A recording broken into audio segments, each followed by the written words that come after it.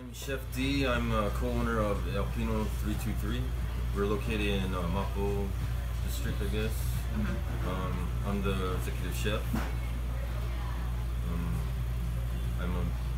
I make Mexican food.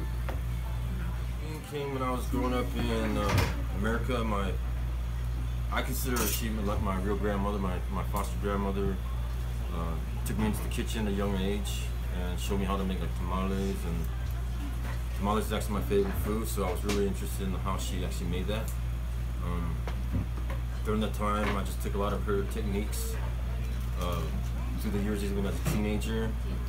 I would go to a lot of restaurants, a lot of Mexican restaurants, and everything that I ate was just a little off. It was either too made for a group of white people and stuff. I always was steered away to streets and gangs, and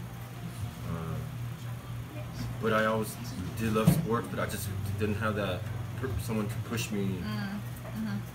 And then all the dudes that were older than me always pulled me to the streets that I respected.